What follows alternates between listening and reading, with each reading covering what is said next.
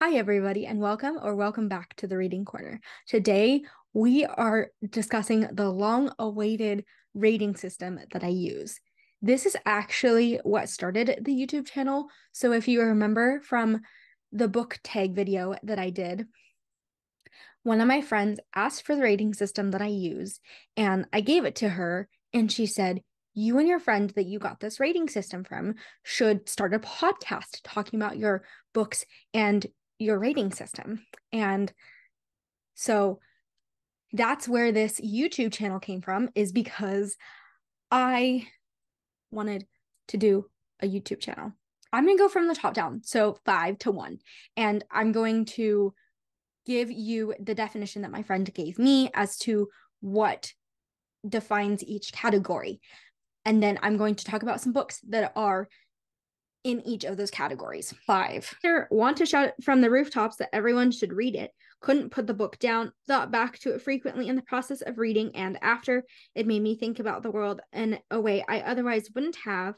I would reread it down the line without hesitation. It wrecked my emotions in some way.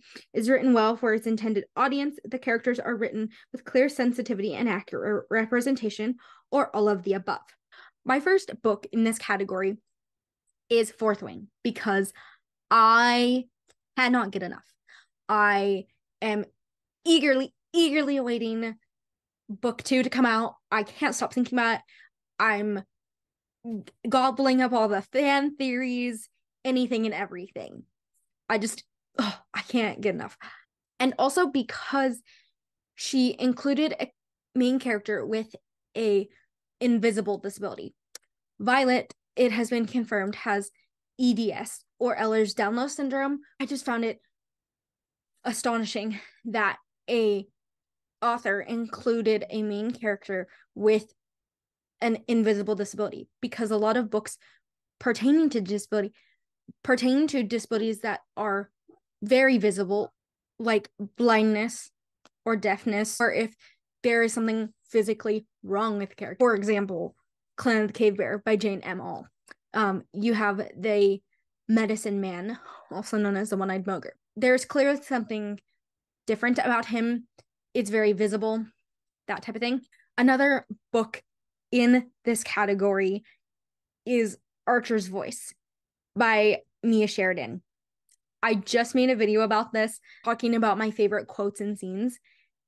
So I don't want to rehash all of it, but my emotions, my emotions in this book were a lot. And I don't tend to get emotional while reading books. Another book that is in that category is The Spanish Love Deception by Elena Armas. I love this book. I loved the banter between Aaron and Catalina. It seemed like the writer was writing from her own experience, and this was her way of dealing with it. And it just helped me connect to the story and the characters. Oh, it was so good, because we dealt with Catalina, who has gone through a really bad breakup, and her family is trying to get her to date again. And it's only been a year, and they're all freaking out. They're like, you have to get back on the dating scene, blah, blah, blah. I really enjoyed that representation of, you don't need to get back on the dating scene right away, even if you're being pressured.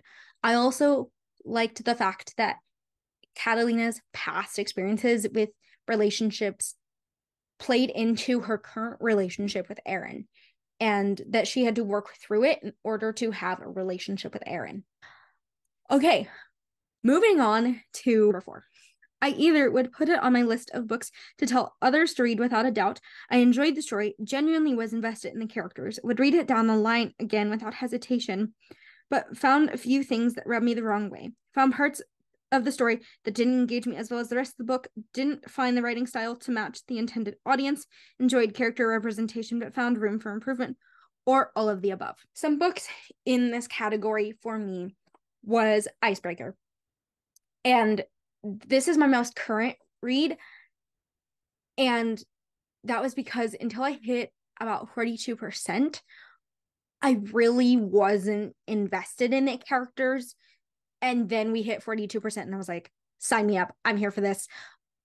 And I loved the therapy representation and just the character development. But until it hit 42%, it was a bit slow. Another one that falls into this category is The Duchess Deal by Tessa Dare. It's a romance novel, and it is a marriage of convenience, enemies to lovers, slow burn, and it did what I wanted it to do. Got me in the mood for summer, and I loved the banter between the two of them. So all around, I would highly read it again. I specifically loved that she was trying to give him pet names and he just kept turning them down. He was like, no, no. And then they eventually came up with an approved list.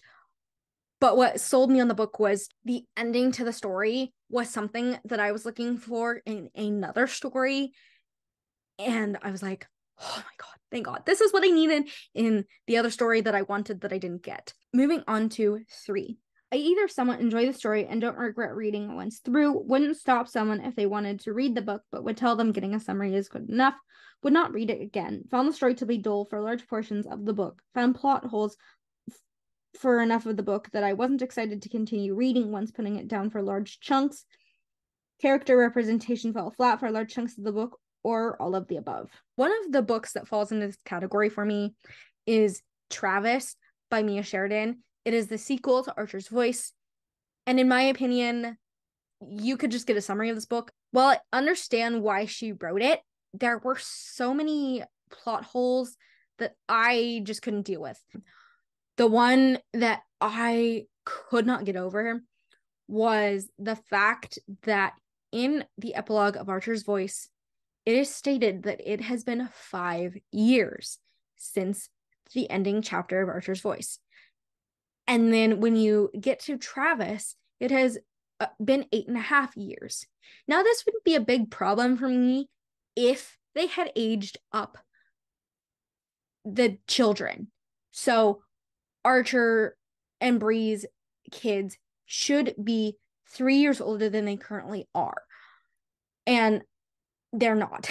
The baby that happened in the bonus epilogue is 6 months. It was stated in Travis that she was 6 months old. If she was 6 months old, then it has only been 5.5 years, not 8.5.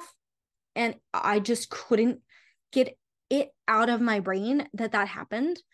Also, in the bonus epilogue that is in the paperback version of Archer's Voice, they named their daughter Ava. And then when you come over to Travis, she has been named something completely different. She is now named Avery. And I just cannot understand how 2 of those things can happen when you have an editing team. She even praises her editing team in the acknowledgments. This was a 3-star read for me. Another one would be Good Omens. If you watched my reading vlog, you know how I feel about it. But I found large chunks of it boring. I thought that it could be cut in half, and it wasn't even that long to begin with. It was 220 pages.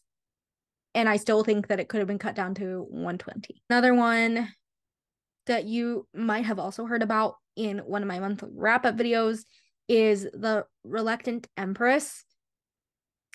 Again, I fell asleep for large parts of the story.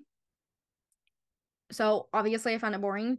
And I did not feel like I needed to go back and read it to understand what was going on. Like, I could gather enough of what was going on by just continuing to read the story. And finally, the last one I'll add to this category is COVID. It was a story that you just need to read once, because it was just telling you the facts about COVID-19. And so you really just need to read it once. You don't need to read it again and again. Moving on to 2. I either found it was putting me to sleep when reading it, would dramatically say no to anyone who suggested reading it, found it to be longer than it needed to be, didn't really want to finish it, but had to power through to do so.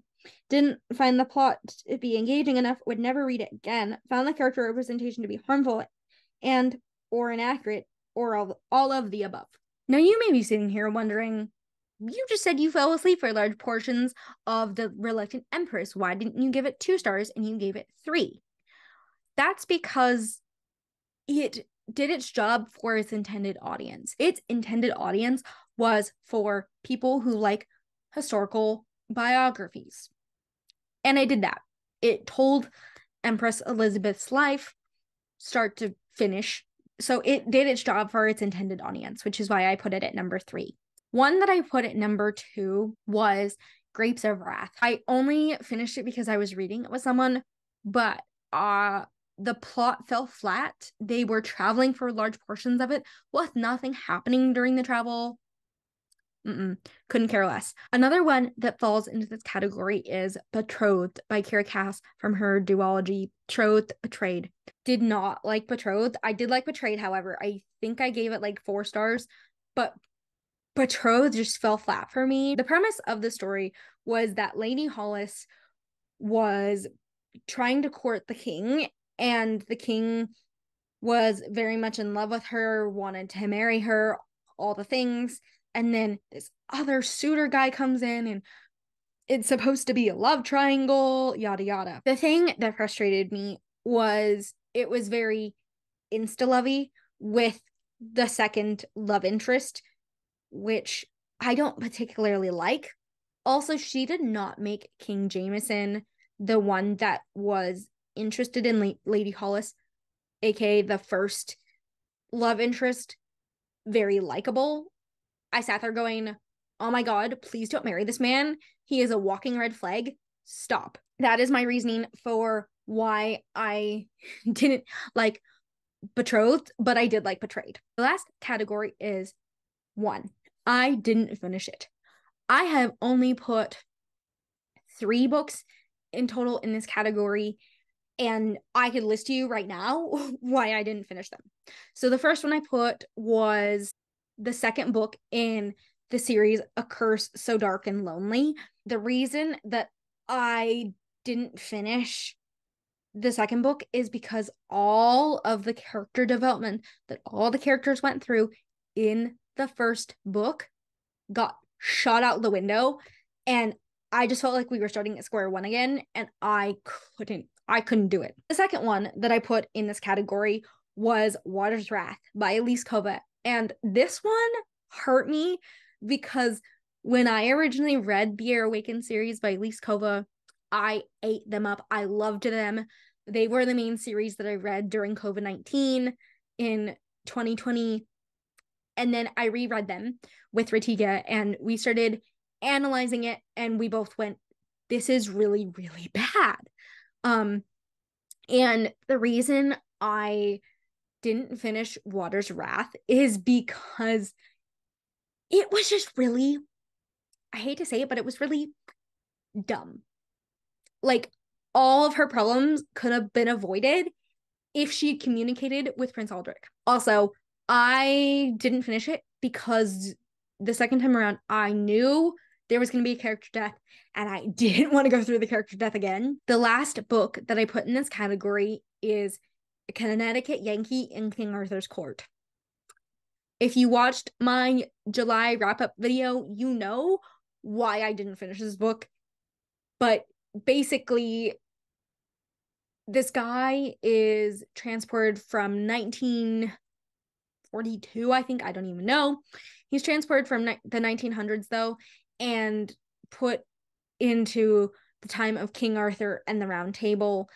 And he uses his knowledge from his current time period to wow the people of King Arthur's court.